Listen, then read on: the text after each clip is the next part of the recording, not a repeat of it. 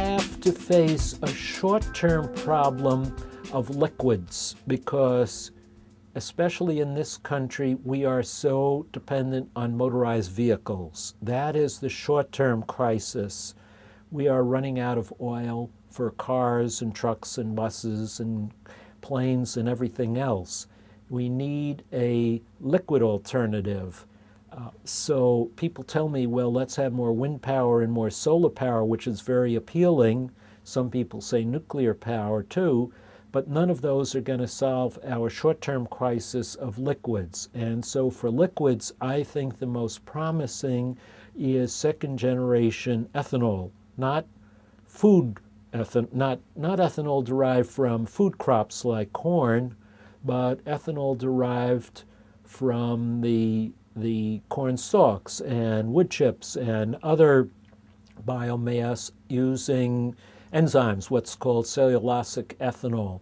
This looks very promising to me, but we do not have a single functioning cellulosic ethanol plant in commercial scale cellulosic ethanol plant in this country at this time.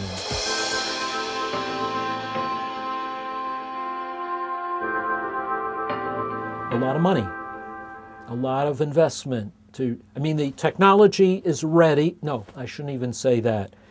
It's on a laboratory scale we have this technology, but we have to move it to commercial scale production, and a lot of investment money has to be put into this. This, I think, is the priority.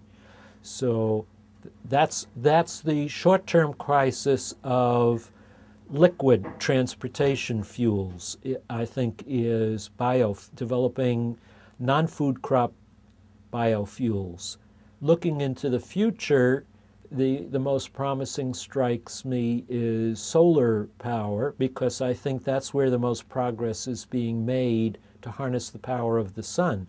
But there's a mismatch between where the sun is strongest in the American Southwest and where the need is greatest, which is in Northern California, in the Midwest, and in the Northeast, and we don't have the transmission lines and the infrastructure and so on. So there too you need a lot of investment and so forth.